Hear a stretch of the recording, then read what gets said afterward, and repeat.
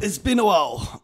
And that really hurt. I picked up two special shoes and I thought, let me show you. One of these shoes I have wanted ever since it was announced, and the other one was more of an impulse buy. All right, let's start off with the main ones. They're the Nike SB Dunk Court Purples. I did in fact miss out on the re-release, but resale tanked and I was thinking to pick one up. But then I found these on Welcome Skate. I think the color blocking works so well with purple and black. It's an SB, so it's got that padded tongue on top of it. And I think this is an amazing shoe. So amazing that because I didn't pay the initial resale price, I picked these up, or made these, shall I say. Basically, I made a Nike Dunk by You version of the Court Purples. And to be honest, it wasn't great. The quality took a big hit. It wasn't the most comfortable shoe to wear, and the color blocking just didn't slap the same, but it was the best alternative that I could do at the time. To be honest, I'm not sure what I'm gonna do with these. You know what? I might just sell them on Whatnot. If you don't know what Whatnot is, it's basically a live streaming platform where you can buy and sell things. I've recently joined on there, so I'm gonna have my first live stream very soon, so do follow me, link in my bio. And of course, can't forget the second shoe that I picked up. This is the Nike SB Dunk Low Black Gum. Overall, nice looking shoe. The black is not overpowering. It's a very light color black,